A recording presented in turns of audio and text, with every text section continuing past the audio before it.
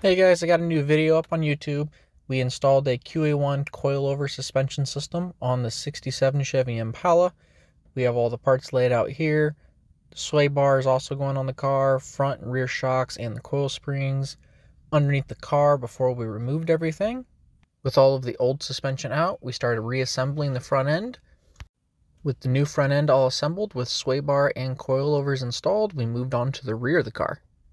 Before we disassembled the rear of the car, taking the shocks and the rear springs out, we went ahead and installed the new suspension, brackets and all. With the car sitting on the ground, we made final adjustments to the ride height, and it looked good and had a great stance. I'll leave a link for the full-length video on my YouTube.